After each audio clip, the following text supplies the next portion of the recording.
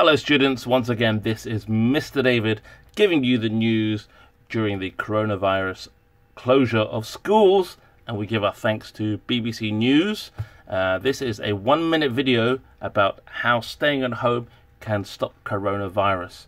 There are some subtitles, we call these the subtitles, and it's a 1-minute video and I'll help to explain some of the vocabulary. So let's go for it.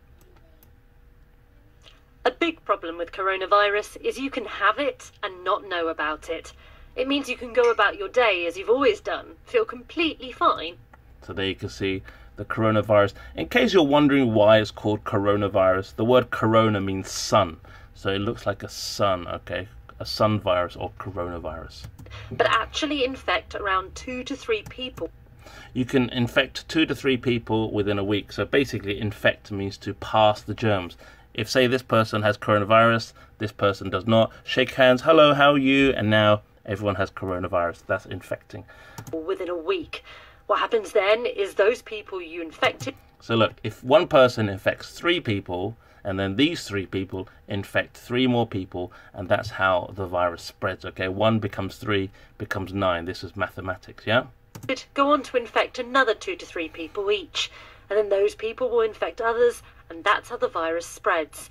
But look at what happens when people stay at home.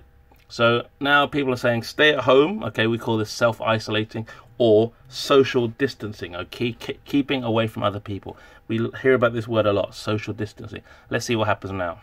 And practice social distancing. For instance, if this person didn't go round to their friend's house, if this person worked from home, if this person didn't go to the corner shop, if this person didn't visit their mum.